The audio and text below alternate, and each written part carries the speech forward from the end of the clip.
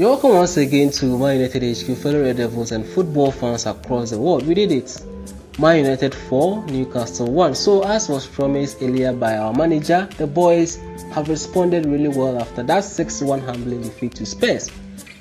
The presented lineup was a bit questionable in my opinion, especially with the omission of Greenwood, but according to Ole, Greenwood was not feeling fine, so they had to leave him out and stick with Daniel James.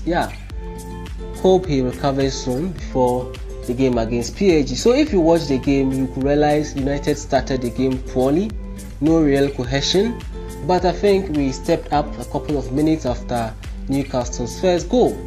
Maguire found a clever way to get his lost confidence back, thanks to Ole having faith in his keeper. This goal will indeed aid his mental faculty to, at least for now, make the headlines for the good reasons.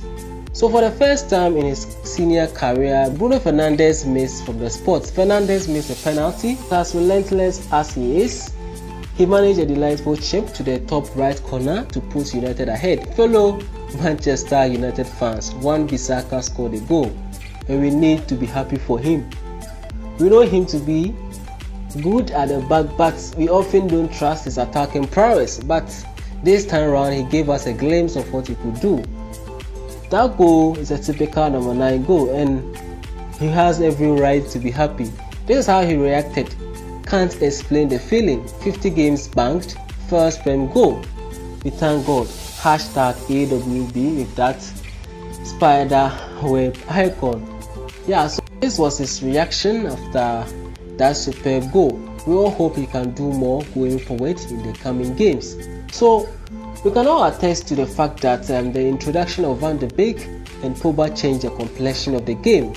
Van de Beek had an instant impact in the game after coming on for Daniel James. So he didn't score, but his passes and ball recoveries were on point. He hardly made any mistake. Ole will have to consider getting him to play consistently in the upcoming games. We all felt his quality when he came on the pitch. We can't simply ignore this fact. Get a formation that will accommodate the Dutchman. Of course, Rashford was very instrumental in our win with his double assist and his last minute goal. So apart from the scorers, Mata and David De Gea were equally immense. That save from David De Gea cannot be overlooked. That was De Gea on his day. It will be beneficial if he gets this form back in subsequent games. We miss this David De Gea so much. So let me know your thoughts on this match, your man of the match in the comment section. Subscribe if you're a Manchester United fan, and don't forget to leave a like on the video as well. Thanks for watching.